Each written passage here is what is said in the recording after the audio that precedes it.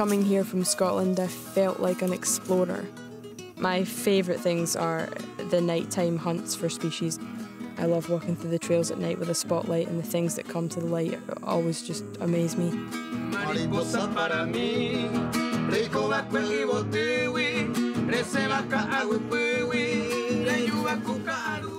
Para la Tierra is a non-profit organisation focused on protecting fragile habitats in Paraguay through scientific research and community education and outreach.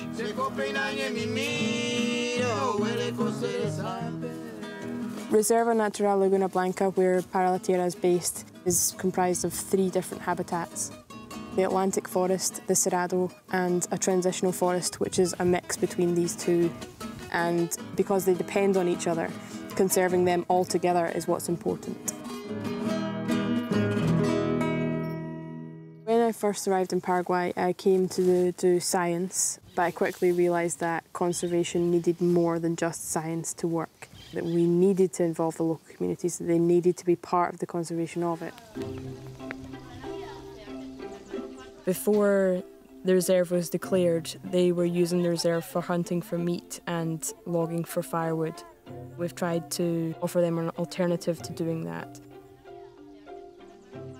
We've set up 3 chicken coops in 3 communities close to the reserve.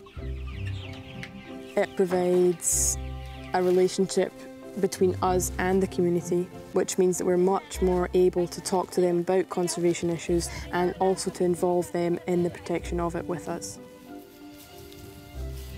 The Rolex money is going to be used to employ forest guards to help protect it from hunters.